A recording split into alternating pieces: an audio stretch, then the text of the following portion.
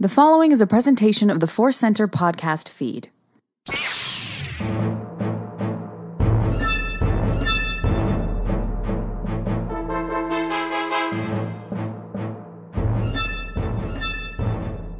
From the center of the galaxy, direct all of you on a special holiday week. It is the ForceCenter podcast feed. I'm Ken Napzok.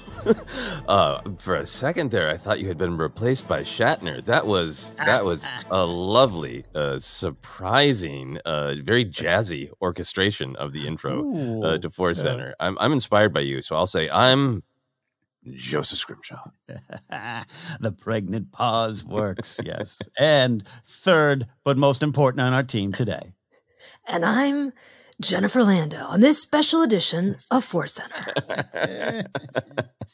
That was some gravitas right there. That was some gravitas. That was some investigative reporting. My gosh, yes. Hey, everybody. This is the ForceCenter podcast feed. We're having a lot of fun discussing Star Wars and looking at Star Wars news, though I better get the right rundown. I almost started answering questions. That's another show we got going on here.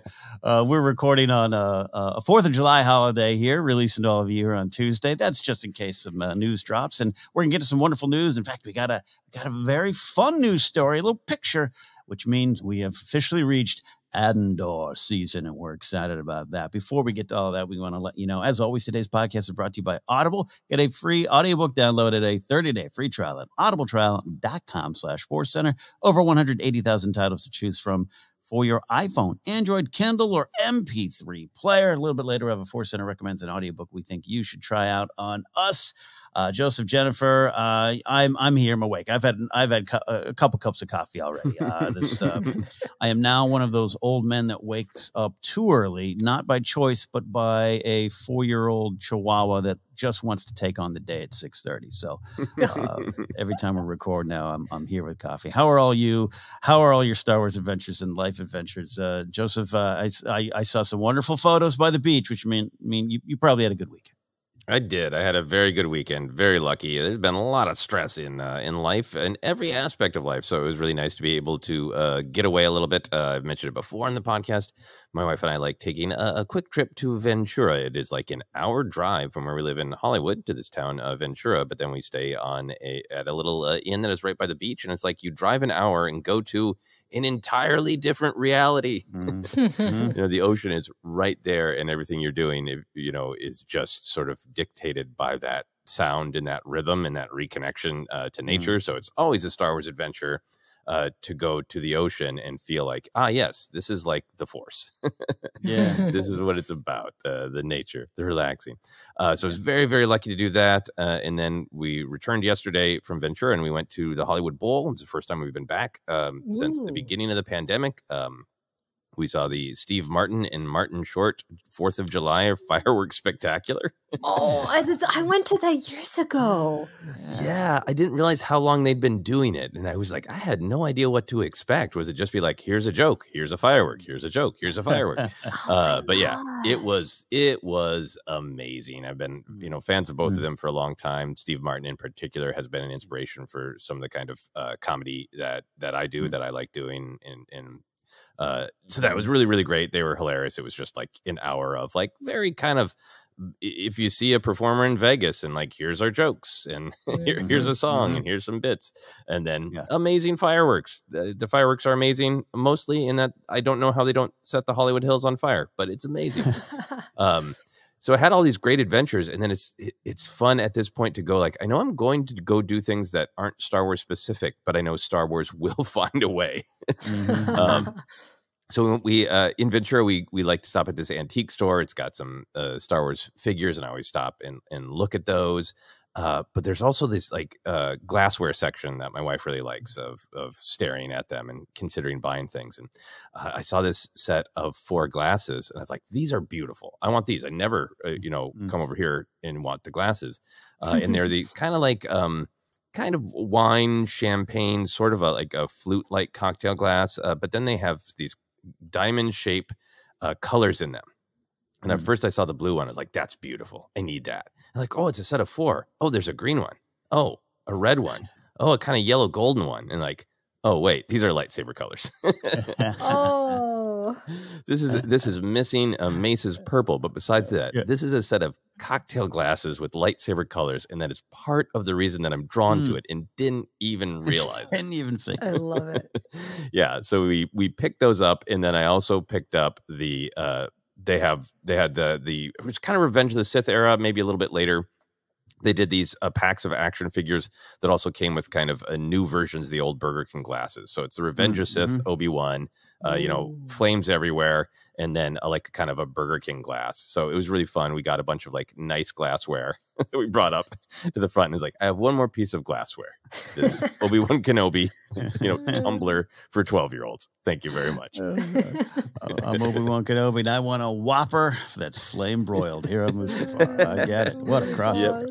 Yeah, so it was great. Star Wars popped up in many little ways throughout the trip, but a really nice weekend and some fun Star Wars in there. So those are my adventures. That's great. Mine's pretty simple. I think I was hoping, Joseph, that you and I, for your case, I wouldn't want this in your life normally, that you and I were a dyad, because I saw the pictures by the ocean, and it's been a while since I've been to the sea, whether it be my hometown Pismo Beach area or anywhere else. And I don't like this. You can make your sand jokes. I don't love sand. The ocean itself kind of intimidates me, but I love being near it and hearing. And hearing the roar and hearing the waves, it is truly therapeutic. So I saw some of your photos and kind of did the like, if I could only be in Shell Beach right now, my own head. If you have the time, I highly encourage it. It is really great. It is so weird. I was thinking about this weekend because I've been like, every time we go, like baby steps to actually interacting with the sand in the water to the point where like I was walking barefoot along the edge of the ocean and letting it just kind of lap over my feet. And that's like, that's a huge step forward for me. But I have to keep cleaning sand, and Anakin has changed my life. I cannot engage with the sand without thinking Anakin's right. It does get everywhere every time. Even when I was at the height of it being like a joke at the expense of the prequels, and I still think it's sometimes there, but that era where it was like, this is the epitome of why we hate these, that joke, that line. I still would be like, you all never grew up on the beach then, and you aren't a surfer kid who gets stuck play. And I play with my Star Wars figures in the sand and do what you described. I do my little barefoot walk. I don't mind that at all. Barefoot walk by the shores there. But man, you're digging out that sand for days. Yeah. Yeah, I know it's with me somewhere in the apartment. I just don't know where. I know it came back with me. I have to find it. There you go. So like I said, my adventures, relaxing but busy working. I did finally determine. Here's the big one. I did finally determine where I'm going to store and display the Emperor's Royal Guard figure that Joseph had obtained for me at Star Wars Celebration. It's next to my Palpatine, but the Palpatine is, one of the more recent Palpatines that was released this year, and it's still in package, but the guard is next to it, guarding the package. Appropriate. Yes, there you go. Nobody opens the Emperor on his watch. Jed, what about you? Did Star Wars find its way into your life? It did. I was finishing up a piece. I did an interview for StarWars.com with Chris Reif, who is the Hasbro product designer, and he's also part of HasLab. And as you guys know, HasLab is an incredible crowdfunding platform that has brought to life, Jabba's sail barge? Remember that 4-foot-long sail barge that they did? The Razor Crest, an incredibly detailed version of the Razor Crest. And they now have currently Reva's Force Effects Elite lightsaber. It is double bladed. You can reconfigure the handle so it's either the hilt, so it's like, the full circle, like Inquisitor style, or the half circle, which is unique to Reva. It is incredible. And so I got a chance to speak with him and find out more about this lightsaber. And if you're a collector, you'll appreciate the article because we got into the nitty gritty. I was doing research. I'm like, I don't even know what that means. Like, let me understand this. But Chris was awesome. So that'll be up on StarWars.com, I think today, technically, July 5th. So that was exciting. And then the other venture, which was not this weekend, but it was last week. Oh, Joseph and I, am I allowed to mention this? I think so. Yeah. Okay. Joseph and I went head to head, toe to toe. Okay. No, it was a friendly sparring on Rotten Tomatoes show Binge Battle, where we talked about Obi-Wan Kenobi and some of our favorite things, favorite moments, favorite characters, favorite scenes. Joseph, I mean, it's like, for me, I was joking with Joseph before. I'm like, I'm the apprentice and Joseph is a master. Like, it just felt so weird. And obviously we're friends, so I mean, and I agreed with basically everything Joseph said. So it's like, yeah. No, I agreed with you, and you made such solid choices. I was telling Ken afterwards, like I always come at these things. The binge battle thing is just for fun, right? And I have the painful like, well, why do we have to pick a favorite? Binge battle is for fun, and the whole point is fun. But I always wrestle with that of why are we picking a favorite? Jennifer's right about everything she's saying. She's so right. You picked great topics and you defended them so well.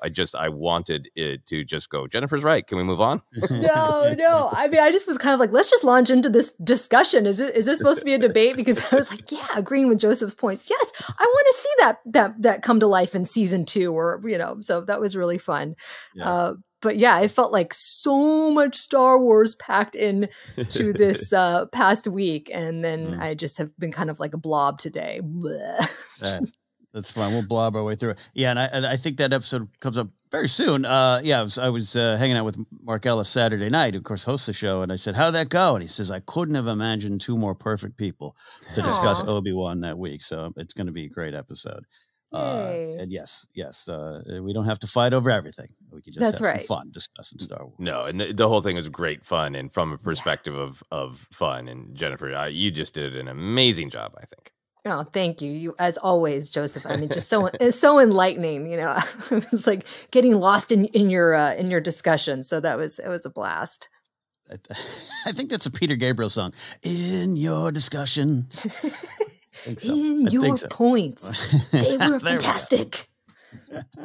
There we go. All right, let's get to some Star Wars news. And yes, on the morning of recording, we got a little drop, but I think it's a big drop because it is the first step into an Andor world. Don't forget Star Wars next show, Andor, August 31st. We're almost there. We're still basking in the glory of Kenobi. But we've got this picture from Empire Magazine, an exclusive. And this is those days where it's just fun to be a Star Wars fan, because we're going to get a few minutes discussion out of just 2 dudes on a speeder. That's what we got here today. We have got this photo was released. That was let me get it up, make sure. Okay, so we got Stellan Skarsgård hitting his Luthen character, riding on the back of Diego Luna's Cassian Andor, riding this speeder with the leather jacket. Andor's got longer, thicker hair. He's got a beard. He looks like he's in Easy Rider from 1969. I love this shot, but let's dive on in. Jennifer, take us into your initial reaction to this photo. The photo really took me by surprise, because usually I can kind of think they're expected. It's not a lot that they give us, but the determination on Cassian's face, right? And he looks just the epitome of cool, like you're saying, with a leather jacket on this speeder. He's on a mission, hair blowing in the wind, and then Stellan Skarsgård behind him. He looks I can't figure out what his expression is. It's either hesitation. He's not sure.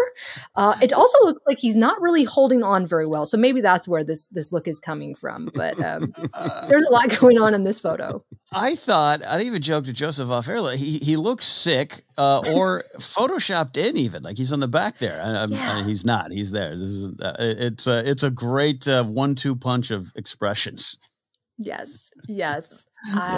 Where are they going? What are they about to do? It looks like they're about to do something dramatic. Yes, indeed. Yeah. Joseph, your gut reaction, and which face would you make? Tag yourself. Yeah, I want to be Andor, but sometimes I'm Luthen. I think it happens to all of us.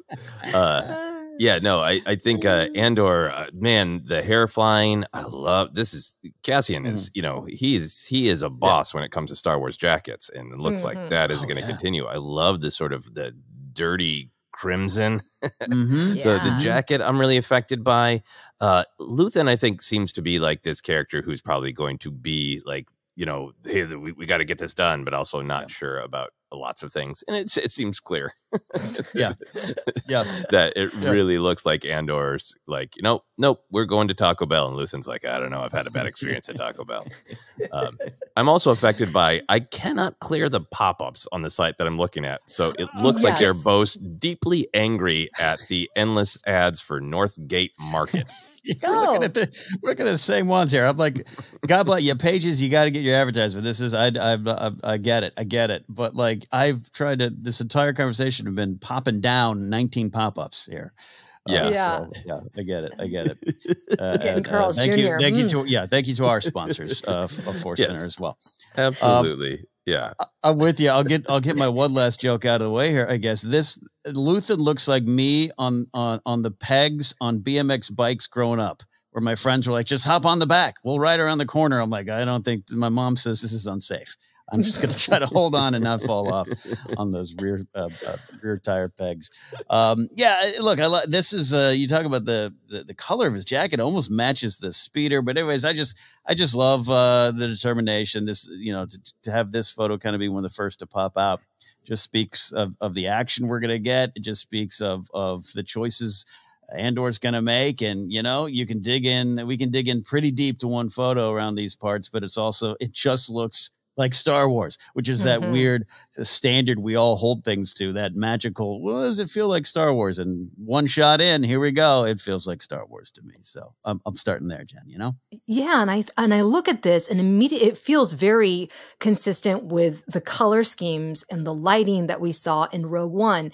It makes me think about the Book of Boba Fett and why people obviously were upset about the mods and things like that and the color scheme that they used. Clearly here they are sticking with a Star Wars color palette. Joseph, like you said, with his jacket, just all of it is very muted and dare I say gritty, quote unquote. I like it. It's really consistent with what we've seen in Rogue One. So.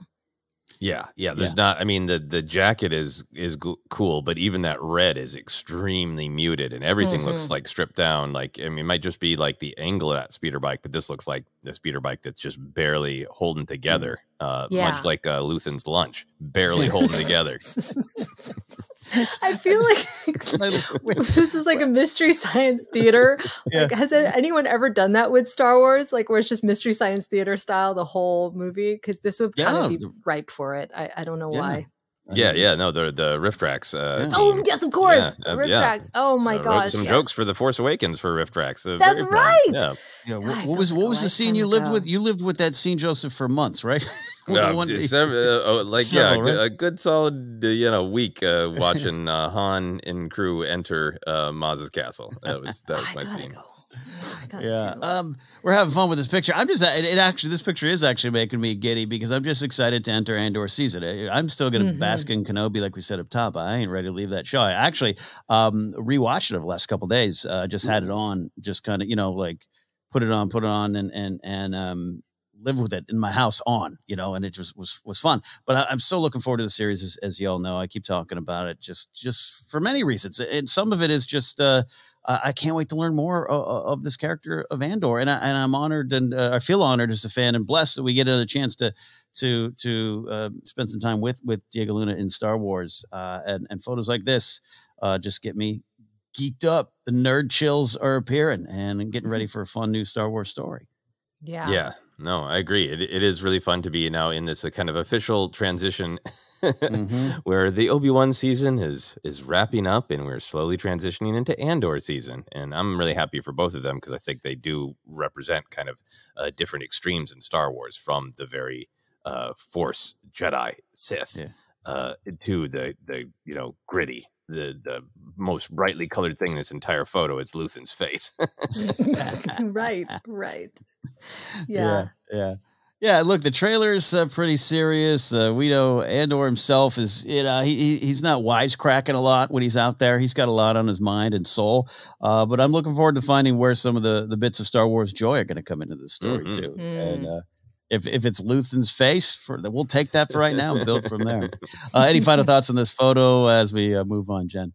One last thing I'll say is, and I'm probably reading into this because of the quote that Tony Gilroy gives in the article, the scale of the show is so huge. I get that from just this little photo.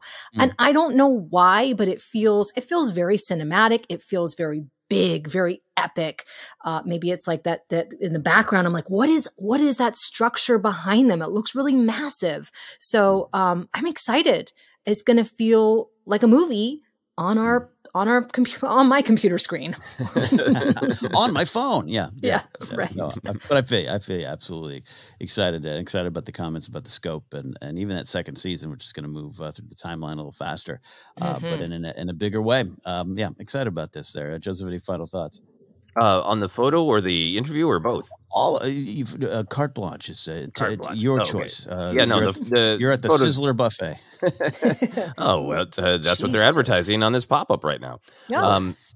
The photo just kind of does speak of, desperation and danger and scale, and all that is great. I really like what is being said by Tony Gilroy, who I think, just cannot be contained when it comes to talking about the absolute details of this show's structure. But I really like what he's saying, that they went with 3 episode arcs, all those arcs directed by the same person, for a total of 4 arcs of 12 episodes. And then going on to talk about how the second season they went with that same structure, or are going to go with that same structure, but each 3 episode arc will be leading up to the events of Rogue One. All very cool stuff.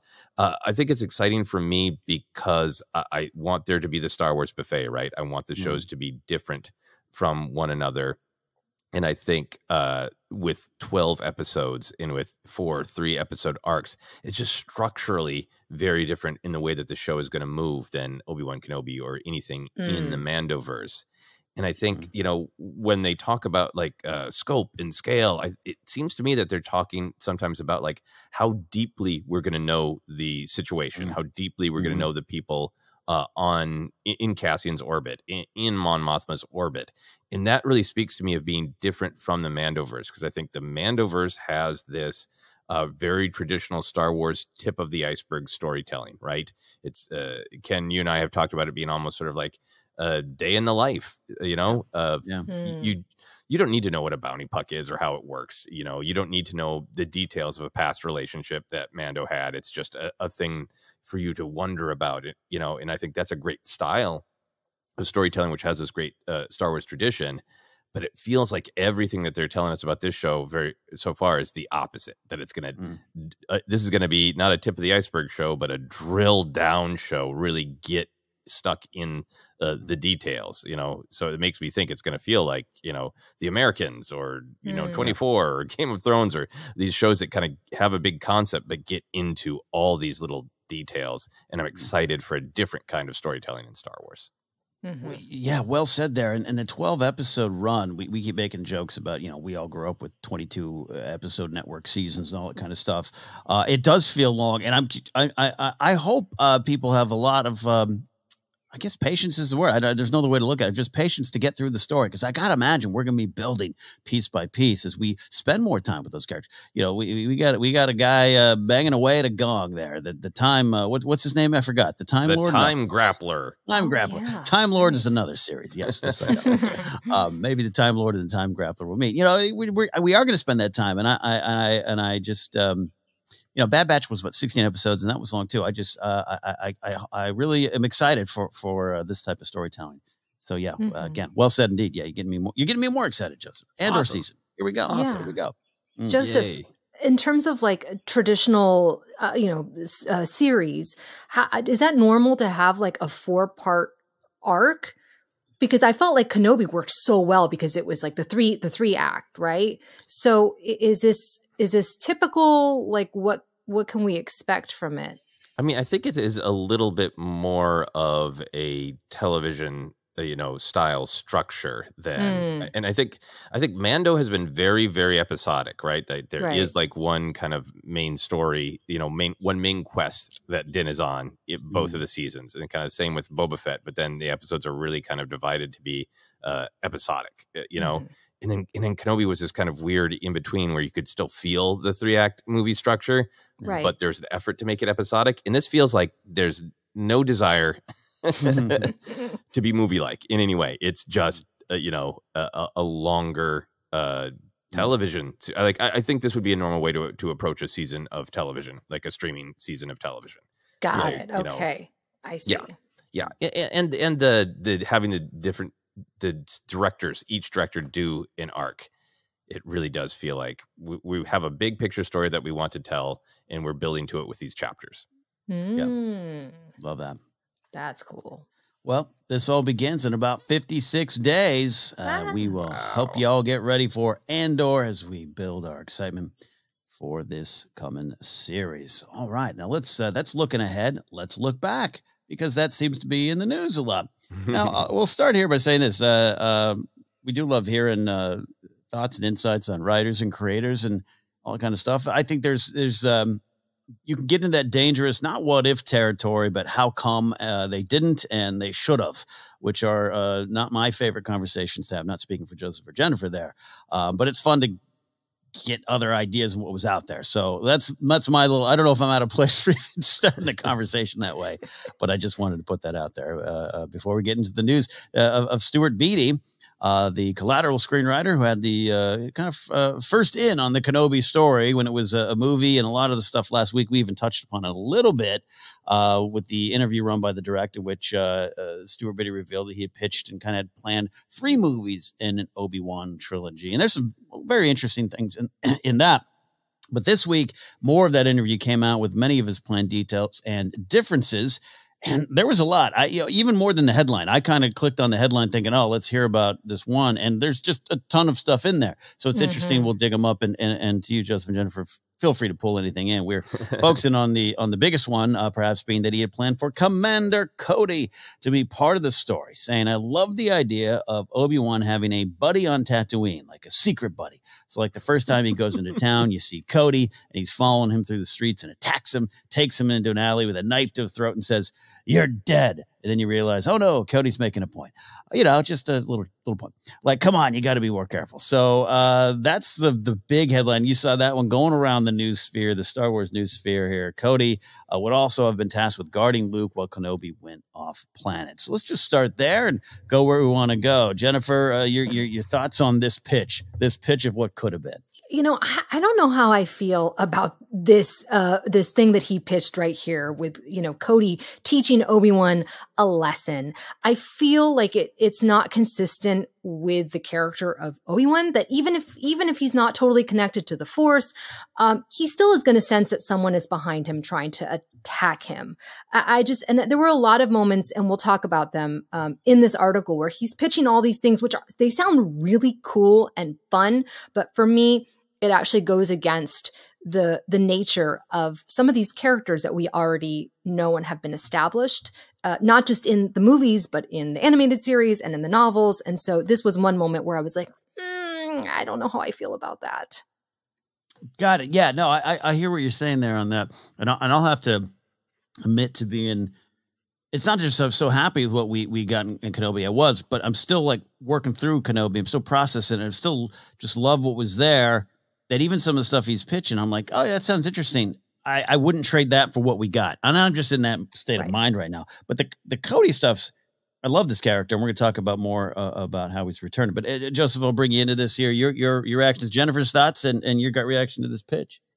Yeah, no, I mean, I think starting from the what you said at the top, Ken, I think these are with great power comes great responsibility type of conversations, because I don't want to. It's easy to look at what could have been, the kind of the mystery behind the door that wasn't open and go, that would have been better, or that would be awesome. And I don't want to do that kind of thing. One show is actually made. And then these were some ideas in early draft. Yeah. So it is unfair to just sort of compare them.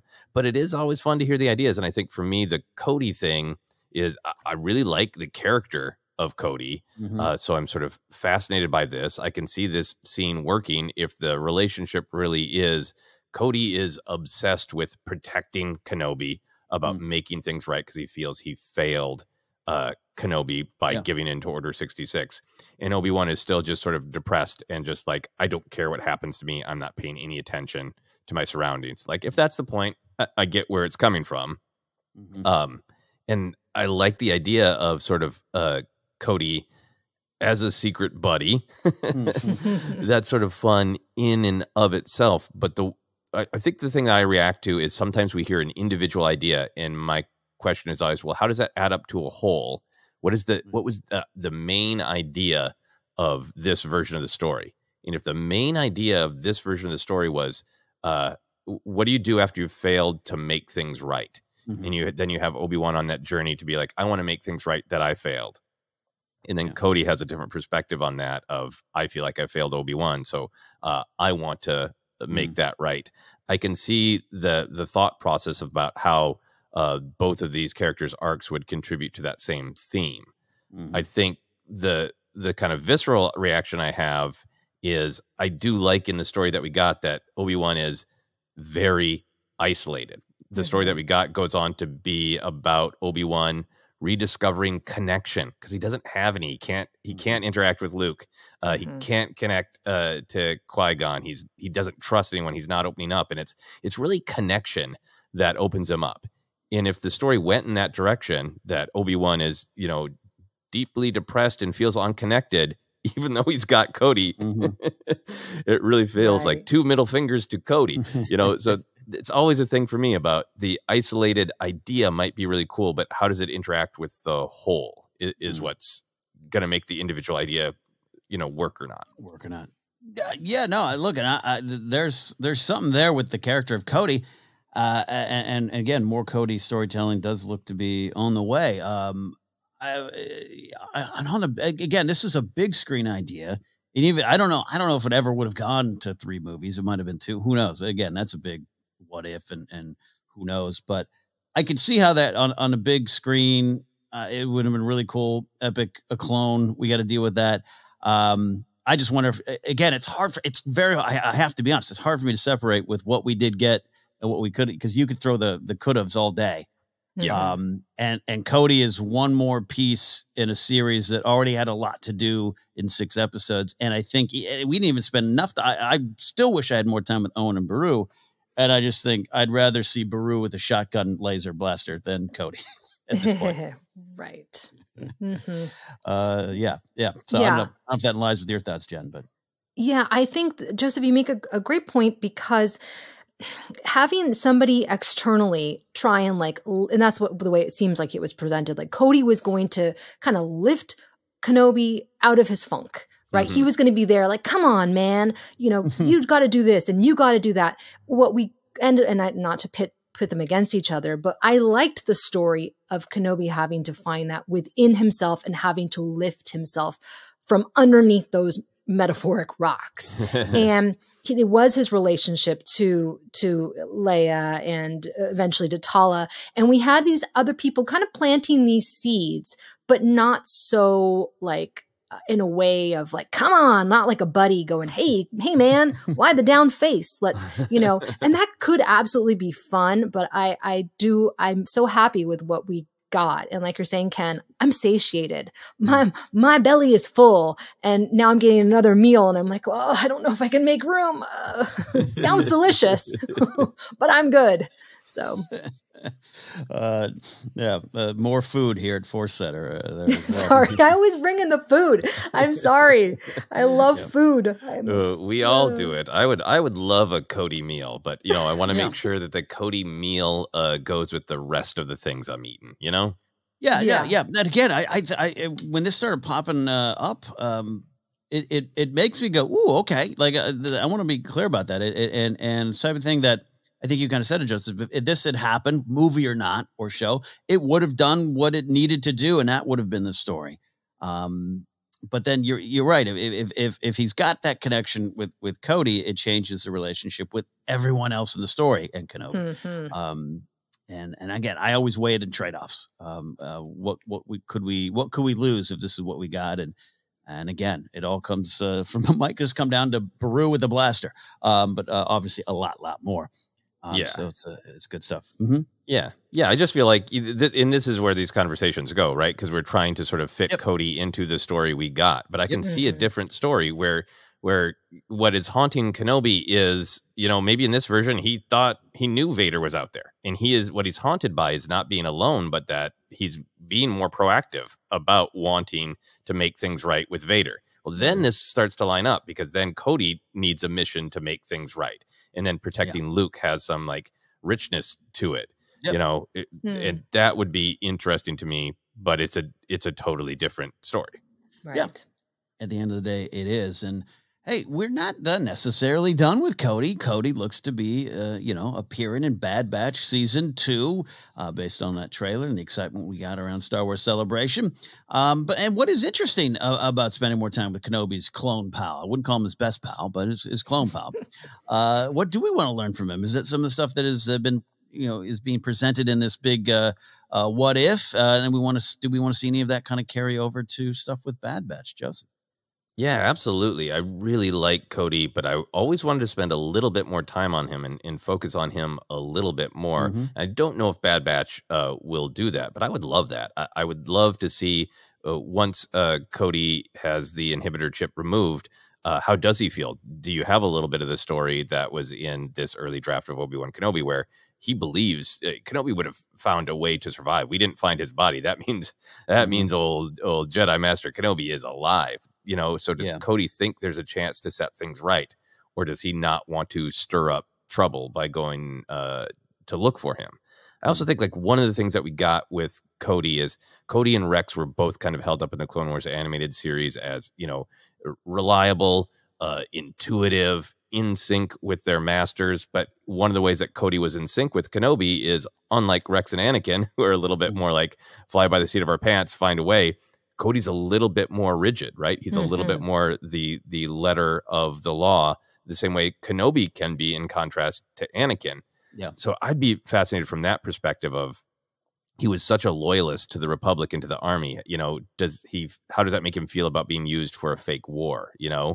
How does he react based on the fact that he was a little bit more sort of strict and rigid, Yeah, how do the rules you follow, you suddenly find out, maybe you shouldn't have, or, like you said, a pawn in a bigger plan. It's fascinating. And again, Cody being one that kind of shot, Kenobi out of the sky, living with that is pretty interesting. Pretty interesting. And it keeps in line that, with I think there's a lot of that kind of legend stuff of Cody sticking on and training, a little bit like Panaka in that way of suddenly you find yourself far down this path, and can he reverse that there? So I'm excited to play with those big themes. You're right. He's a little bit of the forgotten superstar clone, Rex takes the lead in the Clone Wars series and still going strong. And we love Rex around these parts and the Star Wars fandom. He's got that great big bushy beard now, and I love it so much. But yeah, Jen, a little more time with Cody, give him his day in the spotlight. Yeah. And I think to Joseph's point, it is interesting. How does this person who was very practical and strategic, how do they now fit? And if he's deciding not to be a part of the Order of the Empire, and he is wanting to fight alongside the freedom fighters or the people of the path, why? Was there one pivotal moment? Was it his allegiance to the Jedi? I guess that could be something interesting that could be explored in season 2 of Kenobi if they bring him in. I don't know. But I think with such a character like Cody, who is really beloved in the fandom, if he is in season 2, they're going to have some of that backstory, I think, or explain it somewhere, whether it's Bad Batch or a novel. I don't know, something. Because I think that just having one line, I no longer have my inhibitor chip, I'm here, that will be enough to satisfy fans. And again, a lot of, we always can joke about being in the bubble, but I think a lot of folks would be like, now, what now? That's the 66 thing that made them do that? They got it out? Well, there was a chip? Yeah. Right. That's the whole, exactly. Yeah, exactly. To the non-Star Wars fans, they're going to be like, wait, what's going on? I don't understand. So yeah, but that's... Yeah, that's why I'm not a writer, screenwriter at least. Yeah. What about you, Ken? What are you excited about with Cody in Bad Batch? I love the angle of a rule follower. I'm one of those as well. So suddenly, I try to follow. I even go out of my way to cross streets at lights. All right. Me too. I get made fun of by a lot of my friends there. I don't run across. But what do you do in that timeline? And then seeing the clones, seeing the Bad Batch who have broken away from that. I'm curious to see if how much they are going to pull in of some of the Cody legend stuff. If he's already part of the fight, if he's debating, and do we get some of those beats? And then just because he doesn't strike me as being completely disconnected from what's going on. It's still so fresh. So I want to see how he processes it as someone you're talking about as a rule follower. But again, dealing with I would love in Bad Batch for him to say the name Kenobi or talk about what was done in a little bit more detail and how he got past it. And how he's processing his part in it. That's a great way to look at it. And then again, just to have a little more insight into the events of Revenge of the Sith and another Star Wars story is always cool for me. Yeah, I think it might be a way to have a fresh in to this story that we've now in the animated world seen a decent amount with various clones. We've seen the ones who've broken free and realized that they've been manipulated and used. And if Cody doesn't get the inhibitor chip out, it would be interesting to have a clone where their perspective, their relationship is, I'm still doing what I've always done. I'm following orders, but I also have this baggage of I'm extra angry at Kenobi in the Jedi. They betrayed it. I'm angry at Kenobi. I want to find Kenobi because he's the one who did me wrong. If you still got the inhibitor chip in, that might be an interesting angle as well. Mm-hmm. Could be. Jen, any final Cody thoughts before we move on? No, I like the idea of Cody going back to, being in maybe season 2 of Obi-Wan Kenobi. I like the idea. I don't know how you can make it work. I like a lot of the ideas that Stuart Beattie presented in his draft. I think that there was a lot of fun things. Although I will say that I do have a bone to pick about the drunk Jawa thing. I don't know if that's necessarily, that feels a little bit more Marvel for me than Star Wars. Funny bit, but I was like, oh wow, there was a lot in this. Yeah, you're talking about this local Sarlacc pit kind of storyline where everyone's going out there to dump bodies. Yes. And look, again, this is a guy who wrote Collateral, one of my favorite movies. So I'm here to trust him. That is one I would have seen. That's great. It did seem like a lot. I'd rather we have Tika than some random drunk Jawa, or maybe it was Tika. Maybe Tika's got a darker side we haven't seen yet. I don't know. The way he pitched it, it was one of those. I don't know. Maybe he had to be there because it was funny. It felt a little Pulp Fiction-y. I don't know. But yeah, I was like, well, I don't know if that really fits with. Star Wars per se. Yeah, I missed this detail. A drunk Jawa was throwing bodies into a Sarlacc. It's deeper in this direct article. And again, I went. The headline was Cody, right? So I'm like, all right, let's pull out the Cody stuff. And I'm like, he's talking about all of it. Yeah, basically, he and Cody have to, kill. Sounds like they kill some stormtroopers, and they have to bury the bodies. So they carry him out to a Sarlacc nearby, and feed them in. Dumping it in. Yeah, but everyone else in the community is doing the same thing, including a drunk Jawa that shows up. Kind of, I don't know if I'm missing all the beats there, Jen, but no, that's right.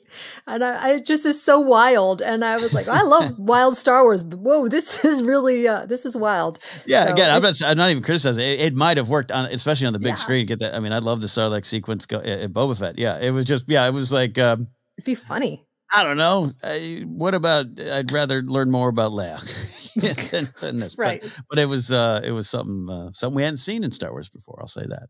That's wow. Sure. I'm fascinated by that. I'm also just fascinated by we've all seen the jokes, or I'm sure you've had the experience of trying to explain a movie to your friend, and the way you explain it. Oh yeah, does not capture what it was about. I kind of like the picture of Obi-Wan being like, I don't really like this life where I'm living on a planet where just everybody's kind of casual, late in the afternoon activities are dump your bodies.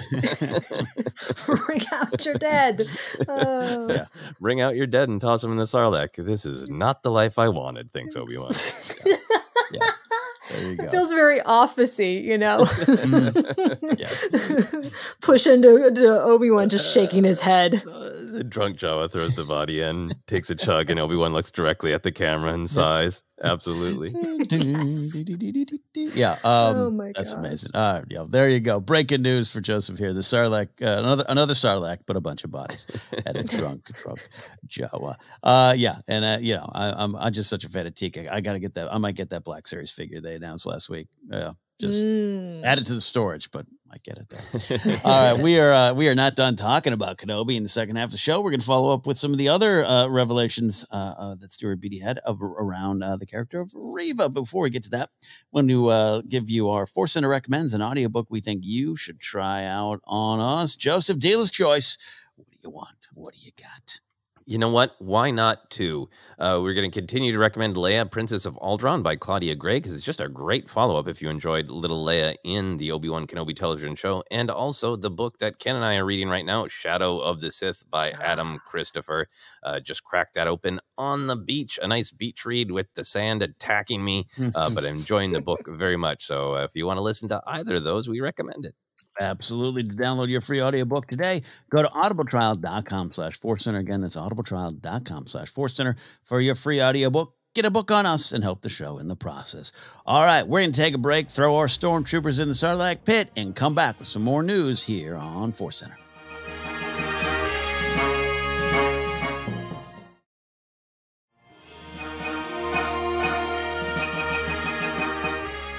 Welcome back to ForceCenter, the big show, the main show, the superstar story of our news fleet. We are here today talking Star Wars news, and a lot of it is what could have been, what ifs, maybe would have, should have, could have, or just some fun information from a version of the story that we will never get. Stuart Beattie he just keeps talking. This article with the direct, it's great.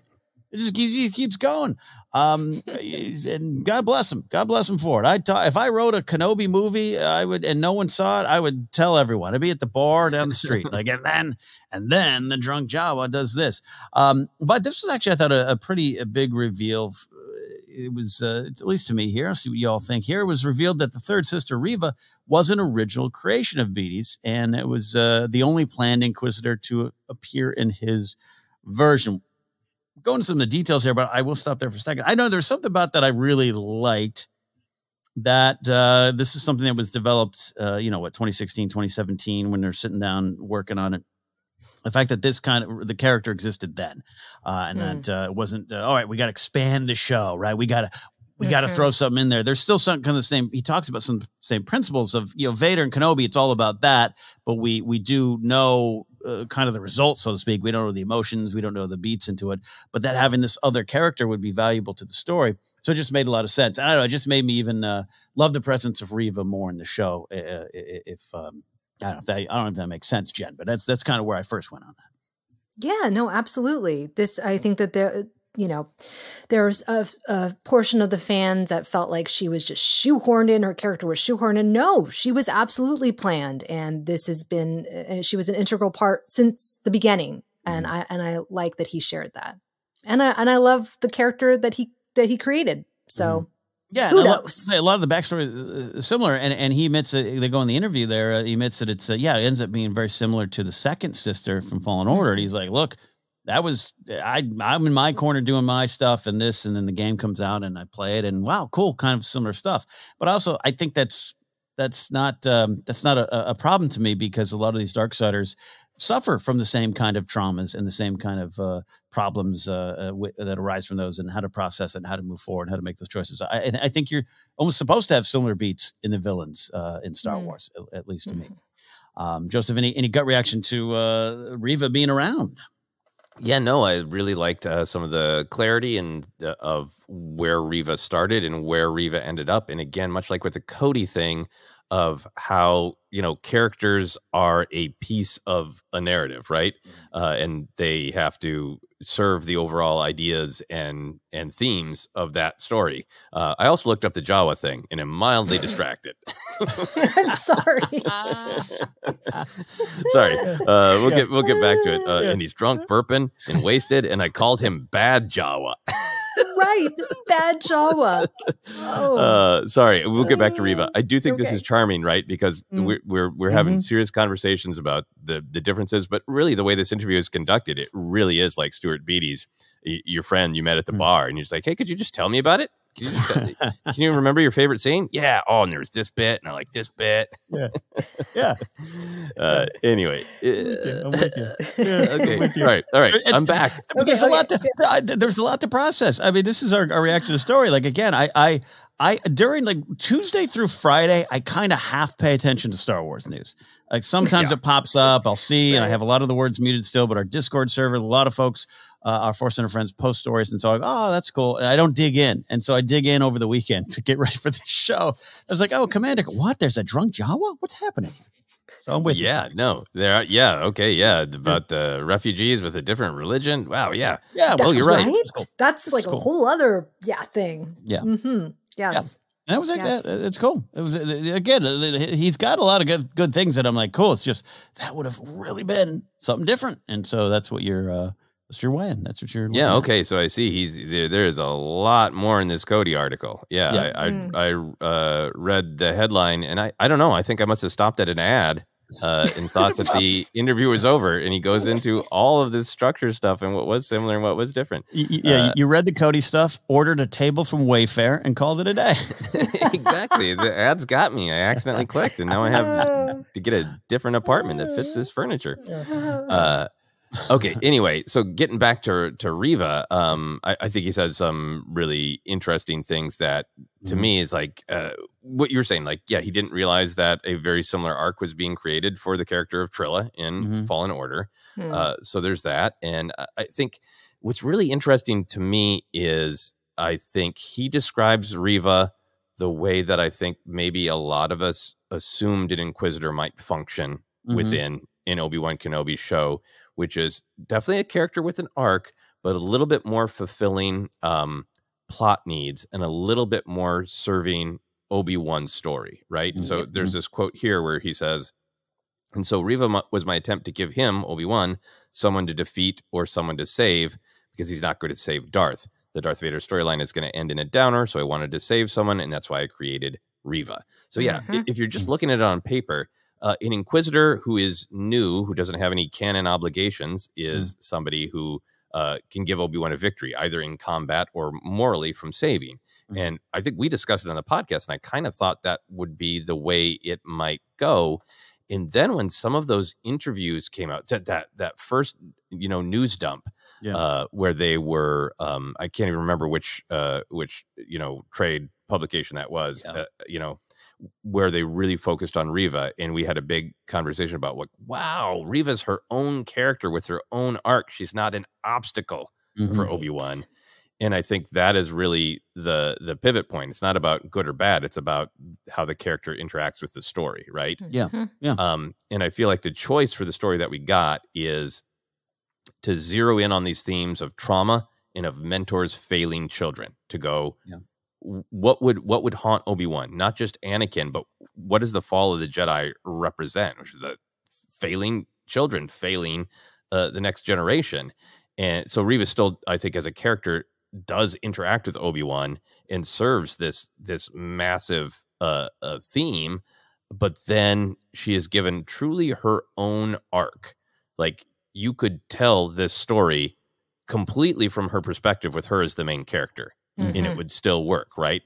I think the character as imagined in the Stuart Beattie version would be great and fun and have an arc as he's describing, but in the version that we got, I think they managed to freshen up some of the villain ideas, right? She is a villain doing awful, misguided things, but we get to really emotionally feel her understandable point of trauma.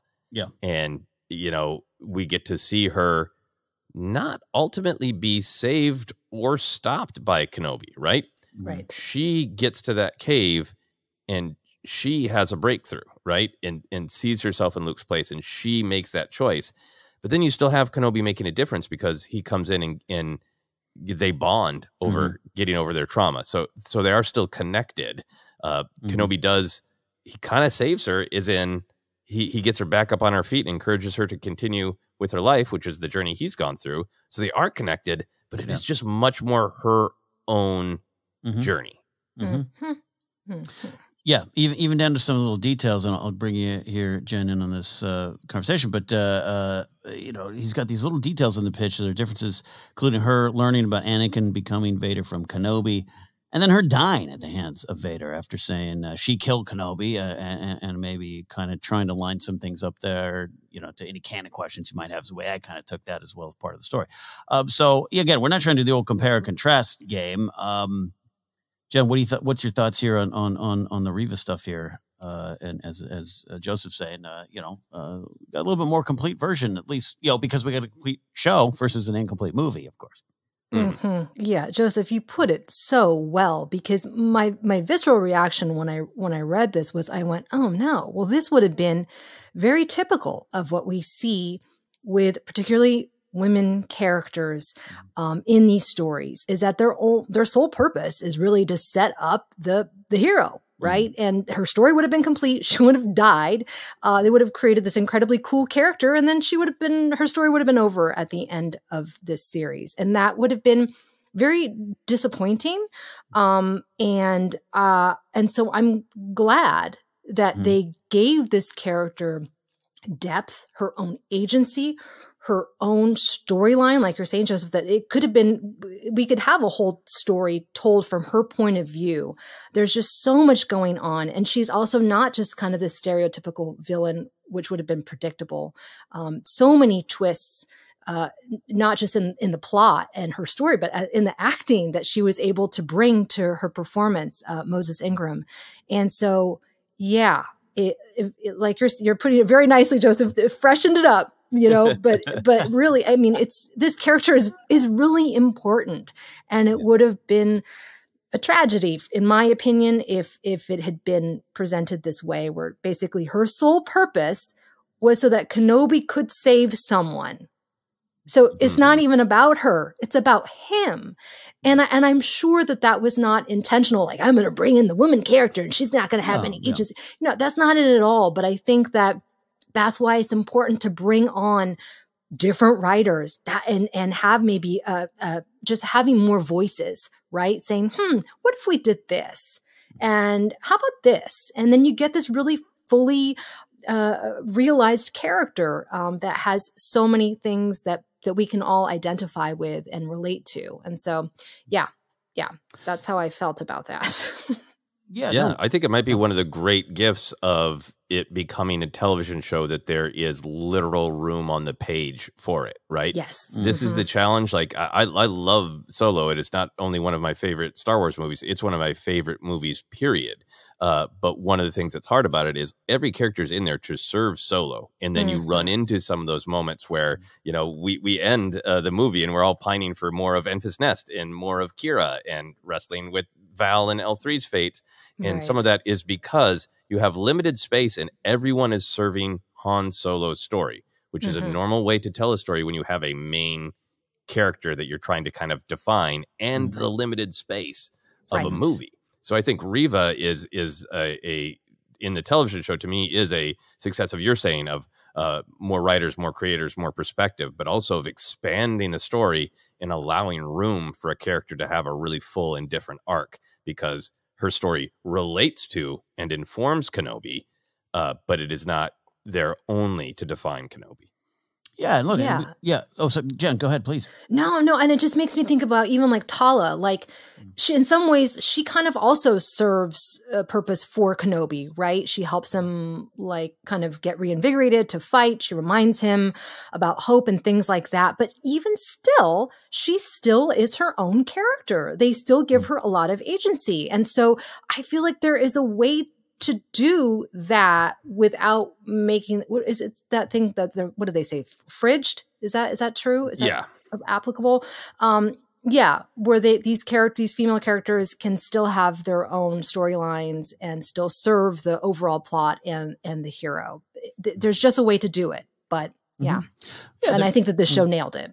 The current Kenobi. And that's the benefit of more time in the story. Maybe the story being developed a couple years after the original movie. I think the demands of the audiences have grown and matured even in the last couple of years, right? Where we're having these kind of conversations. You're right. And look, Stuart Beattie's talking about a half-cooked idea at this point. It didn't even get to the kitchen, and who knows where they end up with it. And yeah, like what Joseph's saying, this is kind of traditional storytelling away, and you got to analyze that now, and you got to ask why, and it can still be impactful with Tala. Like I still say it's okay. It's possible for characters to die and have great purpose behind that, but you continue to analyze why you need to do that, and why you shouldn't do that, or why you should. And I think they just had a different perspective on Reva now because they were able to, and it ended in a much more, important way for me. Her story is very important, and the open ending aspect of it is tremendously valuable going forward in Star Wars versus just being an ending. And now we have to go back to the beginning and a prequel Reva story, Right. Yeah, no, her story continuing is one of the great gifts, I think, of the Obi-Wan Kenobi show. I did like, so we keep talking about like how do the individual ideas fit into the whole. And I think that's where these conversations get interesting, is like, I can like an individual idea, but then wonder how it would fit in the whole of the show that was created. As an individual idea, I do like the idea of a villain, the way he's describing Reva's perspective in this movie version, where he says, so in her mind, the Jedi Council were the biggest villains in the galaxy. She believed the lies that they were plotting a coup to overtake and get power and all of that, but they were stopped by the clones. So she believed that's why she's hunting Jedi, because she believed the Jedi are the worst, basically. Like that individual idea of picking up on that thread that Palpatine lied. And it's not just that people don't talk about Jedi because they're afraid of speaking out, or because, they're going to be hunted by the Empire and all that, or they just forgot them. It's that he successfully sold the lie that they were traitors. So the idea of having somebody who really believes this is a guiding truth, that they tried to take power. That's fascinating, because that's the great Sith lie of like, they're all like us. Everybody's just out for themselves. It's just that the Jedi used to lie about it. So I do love that idea. I don't think it quite fit into the version of Obi-Wan Kenobi we got, but I do like it as an individual idea. And I'd love some storytelling that follows up on people who truly believe that lie. Yeah, absolutely. And it's something you could get into, going back to even Cody in the Bad Batch. I don't, who knows what he's dealing with, or people around him. No, that's interesting stuff. And again, it speaks to just a lot of the, the big lie that Palpatine's put out there, and down to the propaganda posters with his, pretty young face on it versus the decrepit evil wizard monster. In closing this conversation about Reva, what do we love about the journey of Reva as depicted on the show? What are some of the things what's sitting with us right now about this character and the potential, if at all, if they take it, to go forward? Jennifer. Well, I love how complicated she is, and I love how her choices are complicated, and yet I can understand why she is doing what she's doing. I understand why she wants justice for her trauma, just how she's going about doing it, that I don't necessarily agree, but I can empathize with how she's feeling. And I think that that's something interesting from a villain. It's why I loved Kylo Ren, for kind of the same reasons. And I think that they're really modern takes on what a villain is, right? It's more real world, because in our world, things aren't just black and white. And so I think that that's what she represents. I loved the twist that she wasn't hunting Vader, that she wasn't serving Vader, she was hunting him. I think it's a really important twist. That scene with her and Obi-Wan, the doorway, is I just go back to it, just because it's just such good acting. It's such good storytelling. I love watching it. Do you ever have those scenes where we just want to watch that one scene just because it makes you feel makes me feel something, man. Yeah. It really does. So yeah, she's such a great character. She's cool, she's interesting, and I really am curious to see what they do with the character next, whether it's a novel, season 2, who knows, right? Yeah, who knows indeed. Yeah, Joseph.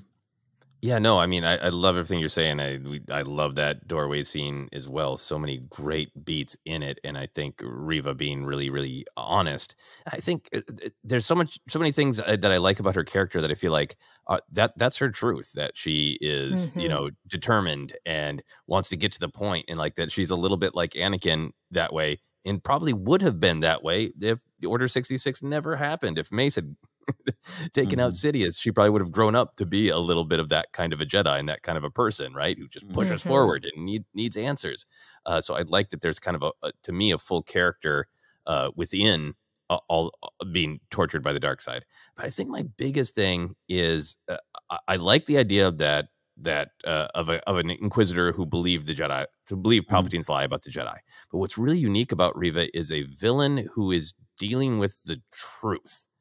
A lot of times when we see a villain, particularly in Star Wars, they're sort of warped into believing something that's half true, right? In order to justify their behavior. Anakin does it immediately. We see that with Ben Kylo, where deep down he knows that his mom didn't really reject him and that his dad didn't really reject him. He knows deep down that, Luke actually wasn't going to cut him down, but he blames them and he lives on that lie to justify his behavior, right? And Reva's character who kind of got to see the truth, to see Anakin did this horrible thing, and the Jedi who should have been there to protect me, to stop him, they weren't there. They let this happen somehow. Right. So she's making bad choices to continue down this path of vengeance, but she's doing it with pretty honest facts, right? And I think that's what makes her story really rich, and her interaction with Kenobi really rich, because that's what Kenobi's wrestling with, of like, you're not doing this you're not lying to yourself the way Anakin is. You have an accurate assessment. I agree with you. I failed you. How the hell are we both going to move on from that? And that's what I think makes their scene together so beautiful. Of Obi-Wan, I think, truly feels guilty that he failed her, but I think she feels guilty that she failed her other younglings, that she, much like Anakin, she should have had enough power to stop that, right. And if I get this power, I'll be able to stop all bad things from happening. And that scene between them, when she's breaking down, it really is this very cathartic, sometimes bad things happen and we can't stop them. And maybe we even should have been able to, but we can't, and we have to be able to let go that we can't control everything and find a way forward. And I think all of that kind of stems from Reva being a character who's not making great choices, but dealing with the truth rather than lying to herself. Yeah, you both have used the word like understandable, or this concept you're talking about, Joseph, about the truth. I really enjoy that about the character of. I always seem to throw out that caveat when discussing it of like, look, in real life, it's not that easy. All I'm saying is it's presented in such an understandable way, where you're looking at her story and with the way she describes, Anakin walks in and you're like, yay, the cavalry's here. And instead he's just wiping everyone out in front of you. That really resonated with me. And I'm sure it did for a lot of folks. And again, yeah, me three, that doorway scene is one of the best in a few years here in Star Wars, and an all-timer. So yeah, to take that story and just deal with that going forward. The way you talk about the truth, Joseph, is it's just well said. A big ForceCenter well said on that, and how she breaks she breaks through on her own here in a way. Again, going back to this conversation, she's not just here to serve Kenobi, and I think Kenobi has an effect on her, absolutely. But I love that the breaking of the cycle of violence we talk about happens from her. It's her choice because of what's in front of her, and I just love that. I think there's great value in all that stuff. And on top of that, I think it's a great design and a cool character. That doesn't hurt either. Yeah. I mean, speaking of the doorway scene, how much Obi-Wan does, he does such an Obi-Wan thing of like, I want to understand her point of view. I know she has a different one, and I don't understand what. It's stalling, but it's also like, I want to know what you really think, and all that sort of. We can do this together. We can make a difference together. What do you want? I think that is a connection, and I think it does help Reva. But I like that Reva is alone when she makes the better choice. But I think there is an argument that Kenobi did have an impact on her there. Absolutely. It just, and I love that you're saying, Kenobi kind of going, hold on, let me hear what you're saying. Let me try to get there. It isn't just simple blind rage with Reva to me. No, eyes wide open rage.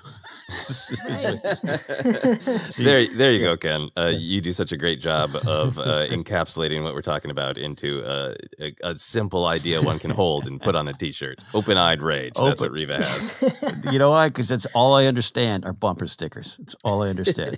But that's that. You should be running political campaigns, Ken. You're very good at it. Sorry. Yeah, I'm choking on the politics of it all. No, actually, that'd be kind of fun. That'd be kind of fun. Is it just like Veep? Then I'm all on board. If it's just like the show, that's what I want. No, this has been a lot of fun. And look, I want to be clear. Like we all are enjoying a lot of Stuart Beattie's ideas. It's just you can't help but do a contrast and compare, and you don't want to. But I just. This conversation, Reva alone, is why I like what they've given us in the Kenobi show, and why I just think there's a lot to still process in it, and a lot to look in and dig into, and it's kind of fun. But also, these are fun ideas from a very creative person who had his hands on the script, and you also can feel that energy of I was this close.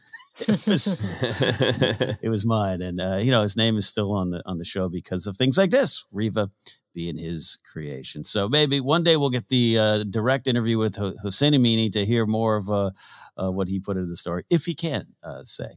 And all that was my last thing I was fascinated by, that Vader was in this first draft, right? Mm-hmm. So did Vader disappear in the Hossein Amini version? Or when Deborah Chow gave those great quotes about being encouraged to swing for the fences, was that not about Vader, but rather about Leia? Yeah. Oh. Yeah. Yeah, and how far are you going to take that story? Yeah, no, love it. Good point. Good point. I'm telling you what, I don't. They haven't announced officially the Disney Gallery, and I don't think we'll get this kind of information in it. So we will need a tell-all book on the making of Kenobi, the writer's credits. All right, that's our look at Star Wars news. Before we get out of here, we always like to take a look at this week in Star Wars history, looking ahead to Star Wars Pass. And on July 9th, 1955, that's right, at the end of this week, we're celebrating a birthday. Jimmy Smits was born. Thanks to his portrayal of Senator Bail Organa in Attack the Clones, the former Pee-wee's Playhouse actor, L.A. Law actor, and yes, NYPD Blue, but L.A. Law is when I first remember really hearing his name. I was a big fan of Pee-wee's Playhouse. I forgot he was in the show. He has been a key part of the Star Wars family since Attack the Clones. Though Smits actually returned for the role for the Force Unleashed video game series, and the character, of course, as we know, was key throughout the Clone Wars series. It was 2016's Rogue One that brought Jimmy back into the role in a major way, and he hasn't left, which I love. What do we love about his performance of this integral, I can't even read my own words, part of the rebellion against the Empire, Jen? Jimmy Smits, he was huge on L.A. Law. That's when I got introduced to him. Yeah, L.A. Law. It was a big deal for me as a kid because I was like, wow, this is a Latino actor on prime time who's playing a lawyer, like not a stereotypical character. Like that was a really big deal. And that he was so embraced. I was like, oh wow, maybe I can do this acting thing that I want to be doing. Yeah. And then when he got cast in the prequels, I remember I was like, what? A Latino in space? Okay. Like things are getting good. So the fact that we got him back, not just in Rogue One. I mean, that was a wonderful appearance, but we got to see more of Bail Organa in Kenobi was really special because as an actor, they gave him a lot to work with. And he just took that and made me love this character even more. His relationship with young Leia was so tender, so special. Something that I feel like we haven't really seen in Star Wars before, and with Breya as well, and like their relationship, this very loving, supportive relationship, and getting to see these different sides of him. We know he's very stoic, he's very outspoken, he's a senator, but also this very tender side, I think was really, really beautiful. And then also the desperation of him trying to find Leia, but he's masking that desperation with still this kind of like this, dignified front, but you can see his pain, his suffering underneath that. Beautiful, beautiful, nuanced performance by Jimmy Smits. He's a legend, and I'm just so happy that I hope we get to see more of him with the Young Leia series that I'm greenlighting. Yeah, or even Andor seasons 1 and 2. Who knows? Who knows? Yeah, kick it to you here in a second, Joseph. But so much of what you're saying about the Jimmy Smits, just the him and Attack the Clones, it was like again, I know NYPD Blue became the show, but it's so funny. Yeah. I just it's LA Law. That was on in my house a lot. Him, Mine Harry too. Hamlin, a lot of those guys. Oh my it was gosh, like, Harry Hamlin. Harry Hamlin. It was like, Yes. oh my gosh, Jimmy Smits and Star Wars. So, and I love you shared your real, your perspective on just seeing him in Star Wars and what that meant to you in terms of representation. So powerful. I love, and there's so many moments that I love of him as Bail and in the Kenobi series, and rewatching a lot this weekend. The moment where we post cousin when she burns the cousin and he's trying to, and there's that little moment when and you can tell it's just such an acting moment, where he's trying to get her to apologize, and he has the hand. He's not really saying anything, and almost like either he takes a beat that maybe wasn't in the script. It was just this wonderful, we apologize. It's such a real moment. It's such a great moment, and he just brings that kind of stuff there. Joseph, your thoughts on Jimmy Smits and Star Wars? Yeah, I think this is a generational thing. I enjoyed him on NYPD Blue, but Jimmy Smits will always be from LA Law to me. I remember, I don't know why I was allowed to watch that, but I remember being this show is full of sexy time. This show is my sex ed. Okay, great. They can show me some pamphlets in school, but this is where I'm getting my real education. Watching Corbin Burnson. Oh man. Jimmy Smits just smolder across the screen. Oh wow. Yeah. It is a big deal. I want to go rewatch an episode. I'm sure it will be comically dated. Yeah. Even when Burnson showed up in Kiss Kiss Bang Bang, I was like, LA Law. And again, I'm a Major League fan. It's LA Law. Kids, it's LA Law. It's LA Law. And Jimmy Smits has been in a season of Dexter. He was in the weird 24 reboot attempt, 24 Legacy, and that show just cast a bunch of great actors and do something with this, and he tried.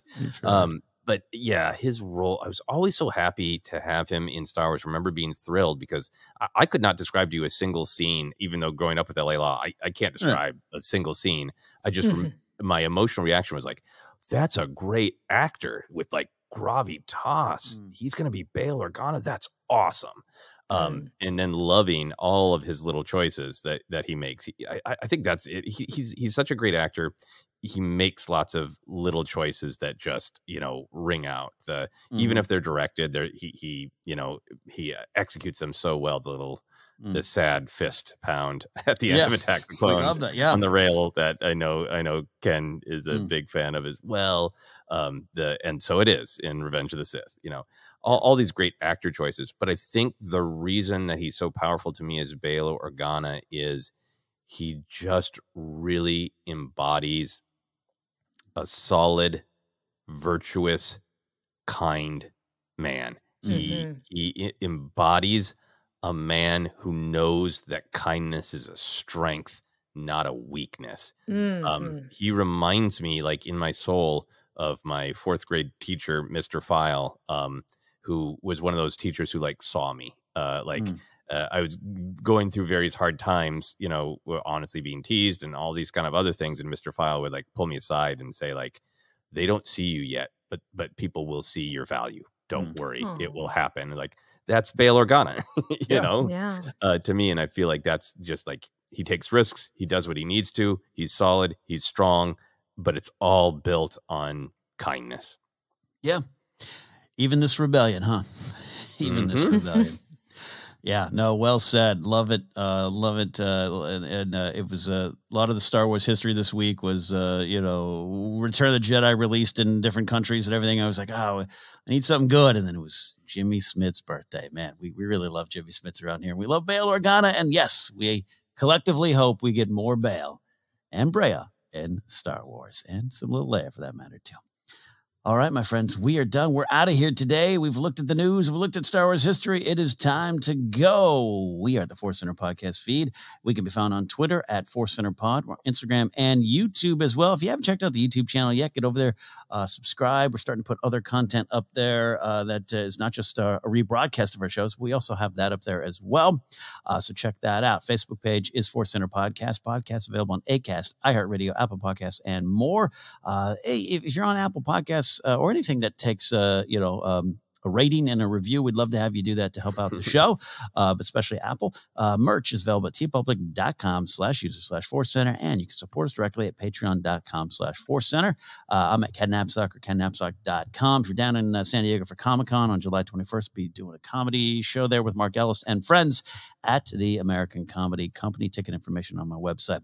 We also always like to highlight charities, things to put your energies in. There's a lot going on, but we're still supporting the What Choice Star Wars Fan for Abortion Access GoFundMe that is still going strong.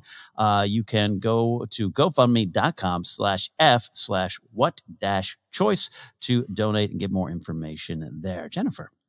Yeah, you can find me on Twitter, Facebook, and Instagram at Jennifer Landa, and TikTok at Jennifer Landa 1138. StarWars.com. My article is up there about the Reva HasLab Force Effects Elite Lightsaber campaign that's been going on. So be sure to check that out. And today, as we know, the Supreme Court overturned Roe v. Wade, which will obviously have unimaginable consequences on countless people and families. So I am spotlighting the National Network of Abortion Funds. The Abortion Funds Network provides financial assistance, travel, lodging, and many other types of support to abortion seekers. You can donate and find out more about their work at abortionfunds.org. There you go. There you go. Joseph. Yeah, I will second both of those organizations that you both listed, but I also want to continue to advocate for Vote Forward. It is a service where you write letters to other voters, encouraging them to use their power. If you want to look into that, you can go to their website at votefwd.org. And for myself, you can find me Twitter, Instagram, TikTok is at Joseph Scrimshaw, and all my other stuff on my website, josephscrimshaw.com. There you go, my friends. There you go. That's it for this week. So for Reva, for Cody, wherever he is, and Jimmy Smits and the cast of L.A. Law, thank you for listening. This was ForceCenter.